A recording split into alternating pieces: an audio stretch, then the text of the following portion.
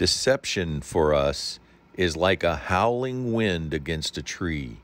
If the root system is shallow, the tree will surely fall.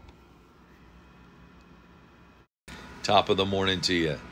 So while reading God's Word from the perspective that God loves us so much, He sent His only begotten Son to sacrifice Himself so that we can again have a right relationship with Father and our identity as love can be restored, we read in 1 Timothy 4:1 a disturbing bit of news saying, "But the Holy Spirit distinctly and expressly declares that in latter times some will turn away from the faith, giving attention to deluding and seducing spirits and doctrines that demons teach."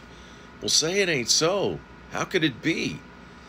That means that someone hearing this message right now who is a believer will choose to listen to a deceiving message designed to draw them away from their faith.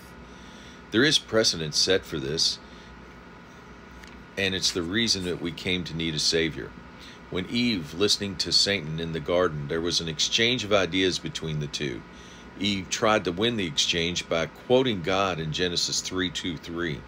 She was then rocked by Satan with an idea that threw her off course. He basically was lying to her to test her how much that she really believed the words she was quoting.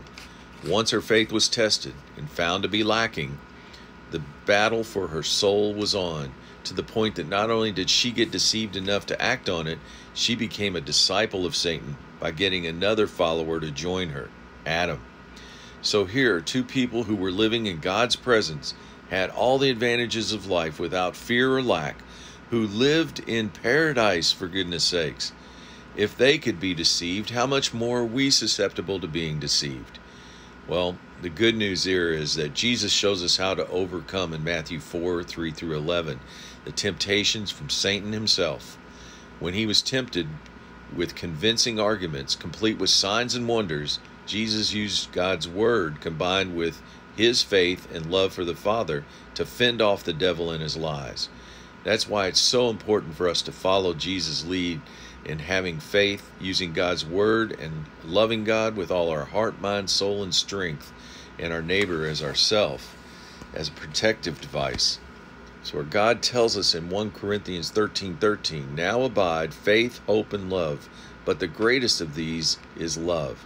It is critical for us to develop a real loving relationship with the Father, developing a strong bond called a root in Luke 8:13. So in the time of testing, we won't fall away. Now this testing will be done not just by our enemy, but Deuteronomy 13:3 says God tests us to find out whether we love Him with all of our heart and soul. So the word of encouragement today is make it our mission to really fall in love with God. Spend time with Him. Acknowledge His presence via the Holy Spirit. Listen to His Word and obey. Soon this bond of love will grow strong enough to not be easily broken and we not be easily deceived. Have a great day.